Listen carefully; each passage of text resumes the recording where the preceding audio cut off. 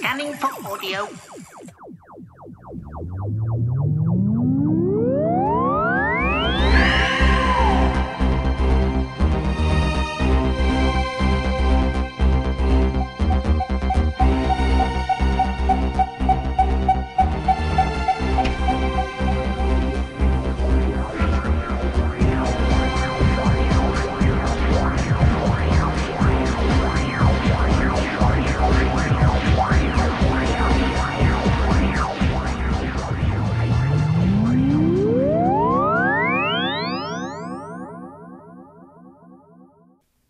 This time there'll be no exciting Torchwood chat, no pointless news section, because let's face it, if it's on the internet you probably already know what it is and you don't need to hear somebody else talk about it.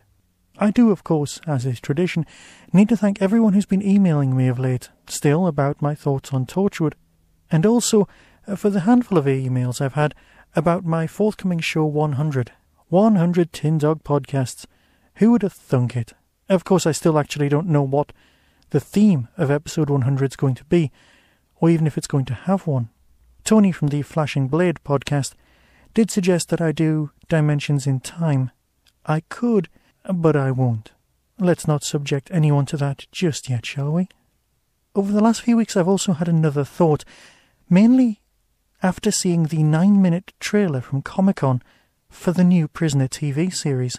As anyone who knows the way I sign off every episode of the TDP, I am, of course, a huge Prisoner fan, so I'm considering doing a secondary podcast, the Prisoner Cast, possibly just called Tally Ho.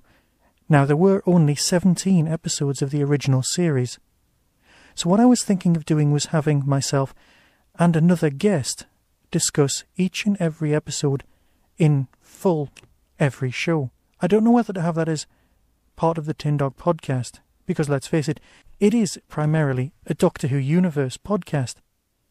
It's also mine, and I do get final say. There is, of course, the other argument, where I could do a Prisoner podcast on the 17 episodes, and then continue when the new series starts. To my knowledge, there isn't another podcast out there on The Prisoner, but I am more than willing to be proven wrong. If you've got any thoughts on this idea, please email me at the usual address. You see, I've rambled once again. Let's stop all this and talk about Terminus. This is your last chance, boy.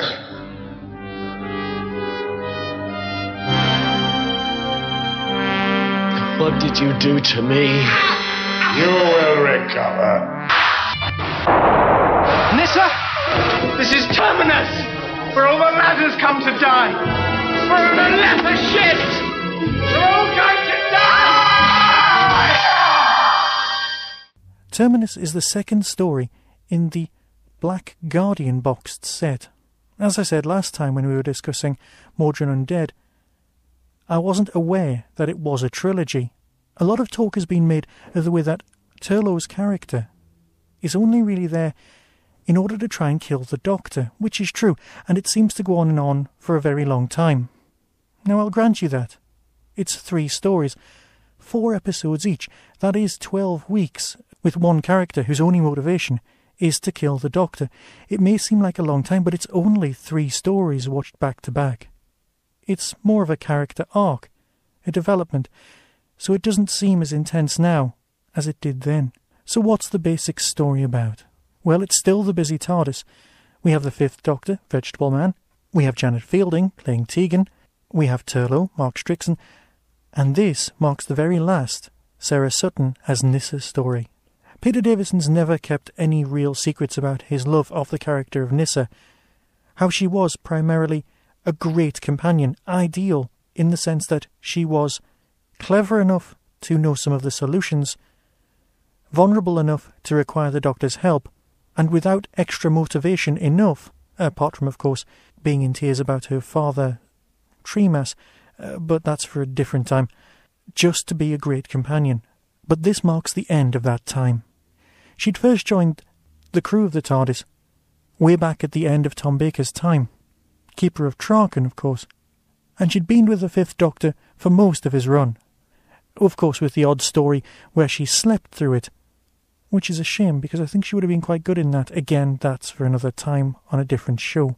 The basic plot isn't very basic at all. Thanks to some fiddling with some settings on board the TARDIS by Turlough in an attempt to sabotage the TARDIS on behalf of the Black Guardian, blah blah blah, the TARDIS ends up dematerialising partially, only partially, and not where you'd suspect, i.e. it kind of does an emergency materialisation on board another ship. This other ship is apparently deserted, though not quite, and is on his way somewhere, you're not quite sure where.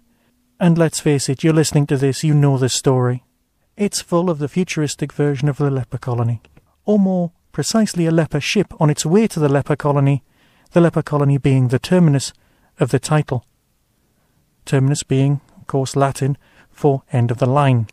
Only once at Terminus do things start getting even odder. The futuristic version of leprosy attacks Nyssa, who starts getting extremely hot and starts removing clothing for no adequately explored reason, until we come to the commentary. More about that in a moment. And then on board this colony ship, well, there's the possibility of a cure. The cure is administered by one of the single worst Doctor Who special effects of all time, the Garn, a large dog monster man thing. It's second perhaps only to, well, I don't even want to say it out loud, but the Candyman. It's not the writer's fault. The writer had originally envisaged, well, darkness and some red glowing eyes and you never see the monster, and we all know how successful that can be in Doctor Who. And we also know how often that really doesn't happen. There is a cure. The cure is a massive amount of radiation, and the source of this radiation is a faulty engine. This faulty engine has been faulty for a very, very, very long time, because the engine in question belonged to an enormous spaceship which was capable of travelling through time. Such was its power source that when it developed a fault, it dumped all of its energy into the time vortex and created the universe. That would be absolutely everything, yeah. But guess what? It's got another fuel source on board, and if you press the wrong button, and you just know someone might, it might, just might, bring about the end of absolutely everything. It sounds exciting. It sounds full of pace. Of course, there are some space pirates. Throw those in as well. Well, let's not. They're the single most 80s thing ever to come out of Doctor Who. They've got Barbarella-style headgear that you just don't want to think about, and I know Barbarella was from the 60s, but just let that one go, shall we? Another group of characters that I've just not mentioned yet are the people who run the place.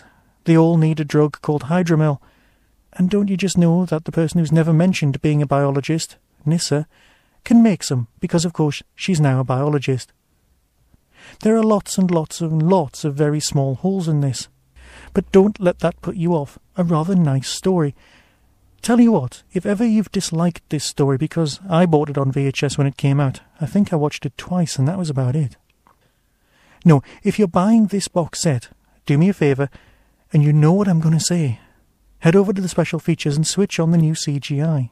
You see, with this new CGI, the threat to the TARDIS is so much more realistic, if realism can ever be applied to Doctor Who.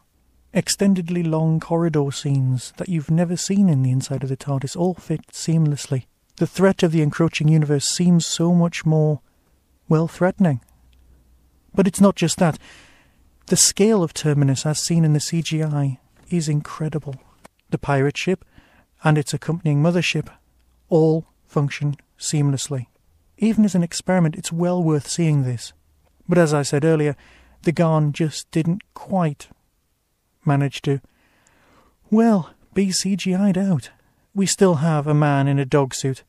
And on this DVD you also have perhaps the most revealing and most enjoyable of Doctor Who commentaries.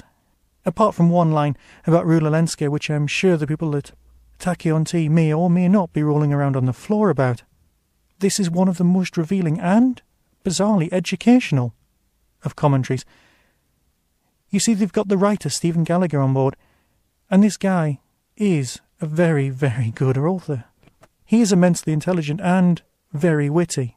He reveals that the Garn was, of course, named that after the Norse version of Cerberus, the dog that guarded the gates of hell. That the design of the guard's armour is based on the Memento Mori, the one that you find in York Cathedral, where the 3 layers of tomb, on the top layer, carved in stone, is the knight as he would appear in everyday life. The second layer is the discarded, the third layer is the skeleton, and below that is the actual decaying body. All of those things have been taken as motivation for the creativity that Doctor Who thrives on. As well as fascinating facts, you get some lovely side conversations about how many of the cast actually owned dogs. But as commentaries go, it's really worth listening to. I know I've already mentioned the elephant in the room, being Sarah Sutton removing her skirt for no reason, which is one of the reasons this story is remembered, and possibly one of a few things it's remembered for.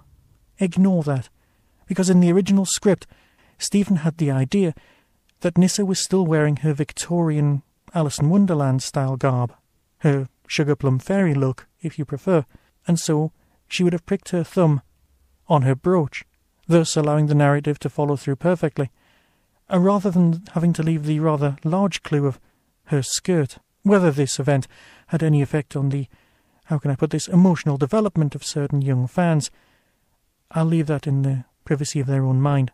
Suffice to say, I preferred Tegan anyway. Sarah Sutton's performance is great. Her farewell scene is one of the better from Classic Who. And there are some tremendously good lines here. Things like when Bor says, "I'm not dead, am I?" No. Good. I was expecting something better from the afterlife. The sort of quotable lines that Classic Who thrives on. And so until next time, I'll leave the Black Guardian trilogy ready for its final instalment, Enlightenment, my all-time favourite Doctor Who story. Before I go, here is a Whostrology reading. For Joe Fairbairn, born on the 7th of May 1978, born between season 15 and 16, in the house of the 4th Doctor, with Leela in The Descendant and Ramana Varatnalunda on the horizon. Episodes shown this day are The Gunfighters, Episode 2, and The Long Game. The Whostrology. It's time for a new direction. A quest is at hand. Why not take your new and upgraded friends with you? Be careful whose advice you take. It's not all black and white. Just whistle a catchy tune and be pleased that others are always willing to defend you. Not everyone is cut out for adventure, but that shouldn't stop you having a good time. Sometimes you can't keep the wolf from the door. Watching the news can be a low point, but don't worry, things could always be worse. And with that, I'll say farewell and speak to you all very soon. Be seeing you.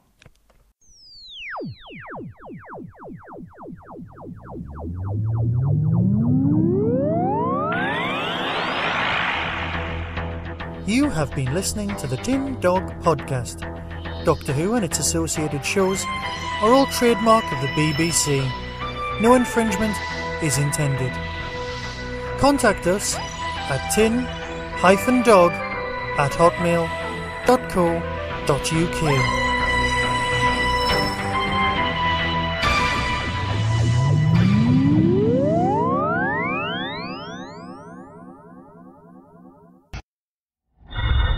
You see,